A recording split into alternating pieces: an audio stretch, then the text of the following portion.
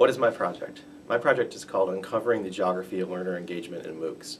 And what we're trying to do with this project is to understand more than just where people are coming from by country in a MOOC, which is a very typical thing for people to measure, but we go beyond that and understand how engagement in the class like a MOOC changes over space and time. What is the innovation? This project is innovative because it actually seeks to take information about space and time out of what we've collected inside the MOOC itself.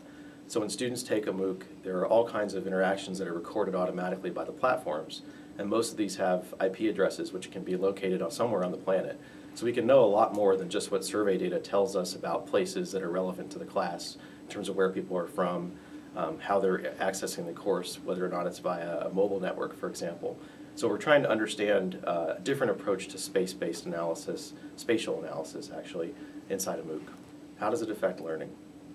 What we're hoping to learn from this project is to understand the geography of learners in a MOOC more deeply than just the percentage of people that come from a given country. And that'll help us know whether or not we're tailoring our efforts in terms of interaction, collaboration, peer assessment, things like that, effectively to different cultural and national groups around the world. For example, I'd like to know where young women, for example, engage with this class, perhaps after work hours in a given country. We don't know answers to questions like that right now.